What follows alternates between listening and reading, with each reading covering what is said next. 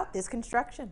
Hey, good morning, Tatiana. Yeah, it is quiet. It's nice out here. Photographer Ryan Goodman giving us just a little bit of look. That detour coming up in about 1,500 feet. So we're on Business 85 headed southbound, so headed toward Greenville.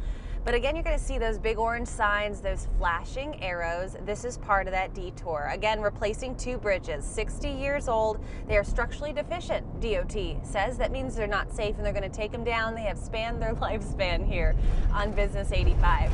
So here's the area, got some bumps you're here and there. Again, northbound inaccessible from exit 3 to the on-ramp from Heron Circle Asheville Highway running parallel with Mobile Drive.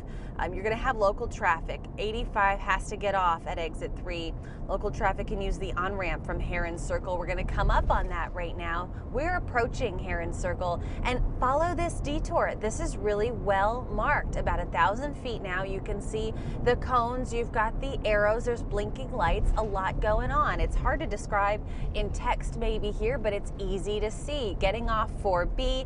This is going to take you out and about a little bit, guys. Not going to be able to get on Business 85 until right around Spartanburg Community College area, but you're going to see some orange signs here in just a second. Again, exiting off of Interstate 85. You're going to get back on the other side of Asheville Highway. So the other bridge that's closed, that's local traffic, you can utilize the on-ramp over on New Cut Road. You're going to get back on Business 85 that way. DOT is going to recommend that you take this detour instead of going over to 85, the big interstate. They don't want to cause too much congestion over there. Again, just asking that you follow these signs. There's your detour. It's going to take us over toward Inman. Can't quite get back onto Business 85 here.